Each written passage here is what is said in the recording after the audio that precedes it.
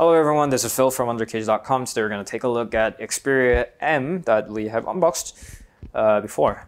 This is the Xperia M. As I have mentioned in the previous unboxing, this isn't exactly the premium device. This is a middle range phone that's got a 4-inch display over there with the WVGA resolution on the receiver, front-facing camera with nothing on the bottom because all the keys are built in as a soft key. On the right, there's a power key, volume rocker, and a camera shutter key. On the left, there's a micro USB port. On the back, there is a 5-megapixel camera with the LED flash, NFC over there, and a speaker. The power key, as is supposed to serve as an identity for the Xperia series, is over there, but it's kind of too tall, kind of. Feels cheap somehow. It's too tall. Can't really find any better word. There's a volume rocker. Volume rocker is not exactly a beautifully designed, but let's skip on that. I've been putting too much effort on design lately. And the back has a soft feel, kind of plastic. Doesn't feel exactly premium, nor it's not only not premium, but it's slightly cheaper than it's supposed to feel like. Anyway, that's Xperia, and I'm not expecting like a full premium feel like Xperia Z Ultra, and this one definitely has the identity of the Xperia M Xperia series, like the line over there or the power key over there, but it's not exactly in the level of the middle range quality that I've been expecting.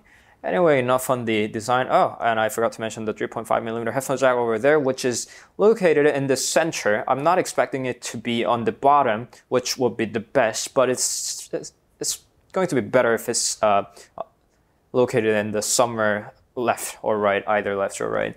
But anyway, turning the phone on, we have a lock screen over there. We can unlock that. Nothing special, but the display isn't spectacular. It's not only not spectacular, it's not terrible, but it's not good either.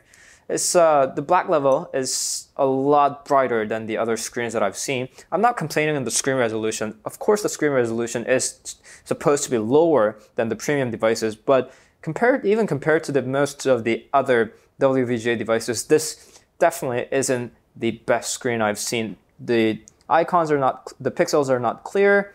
The color tune is let's not say terrible. It's not the best, and it could have been a lot better. A lot better. The blacks could have been deeper, and the screen could have been crisper. Let's not complain on that for now. It's got a classic Xperia user interface. It's not the latest one, but it does have the Android 4.1 Jelly Bean.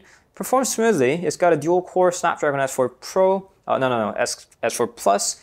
Along with a gigabyte of RAM, which is supposed to be more than enough for a WVGA screen phone.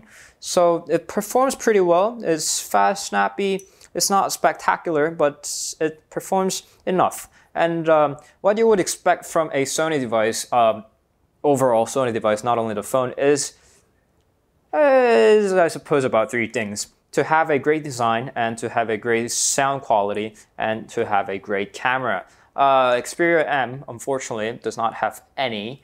Design looks plain. You could basically raise the Sony logo over here and claim that this is from any other manufacturer in the world. Except for the power key over there, you will not notice that this is a Sony device. And so the sound quality isn't great. I plugged in my headphones and it doesn't sound any like Sony device. And the camera, it is great that it's got a dedicated shutter key over there, but on camera, the photo quality isn't the best.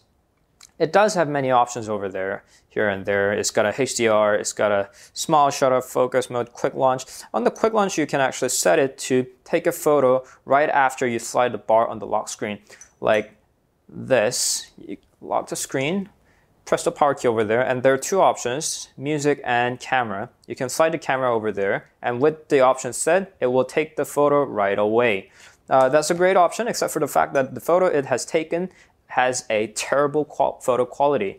I will upload some sample photos over there. You can take a look for yourself. And so the verdict is, all right, this isn't a premium phone. This definitely isn't a premium phone, and this is a mid-range device with a decent performance. But considering its screen display quality and its design and its pretty much everything, I can't really suggest this over any other mid-range phone. Samsung's got a better device, LG's got a better device, and probably, no, actually, no, never mind. Samsung and LG has better device than this in the same price range. So without comparing this to any other phone in the market, this could be an okay phone for its price range, but hey, it's not the world like that. There are tons of different devices in the market within the price tag of about, how much is this? Slightly below $250. There are Optimus L7 to Galaxy S3 Mini, is that? Anyway, lots of comparative devices there on the market, and Xperia M does not hold any of strength against the devices that it's competing with. So Xperia M could have been a good device if there were no competitor in the market, but unfortunately there are lots of devices that are better than Xperia M with the same price tag. So unless you're a hardcore Sony fan, there is pretty much no reason at all to get Xperia M over anything else. So that was my verdict, and I'll see you guys in my next review that you guys will probably watch through my YouTube channel and the Facebook page. Yes, it means that you should visit them. And I'll see you guys in next time. Till then, bye.